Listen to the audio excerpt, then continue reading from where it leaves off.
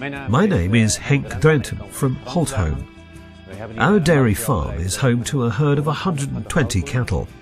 At the moment, they produce 9,700 kilograms of milk, with an average 4.3% and 3.6% protein.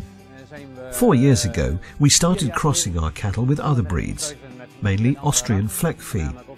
The main reason was the problems we were having with animal health. One thing was clear: our cows' resistance was too low. But what can you do? Using other bulls from the Holstein population wasn't an option for me anymore.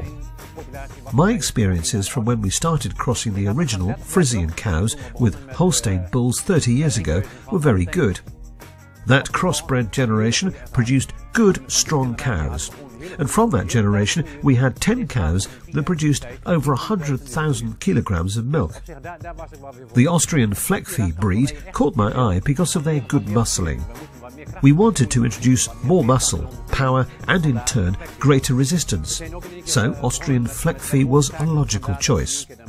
We made the switch all in one go, so now plenty of the heifers from this cross are producing milk. The results are really great. The cows have excellent udders and produce well. The fat content is slightly lower and the protein content slightly higher than the Holsteins. And up to now, the number of heifers that fail to produce enough milk has been remarkably low. It's not easy to assess the udders of these heifers around calving. It's better to wait until they've been in heat once or twice. The animals have very useful udders, with great milkability and good teat placement. We thoroughly enjoy working with these lovely heifers.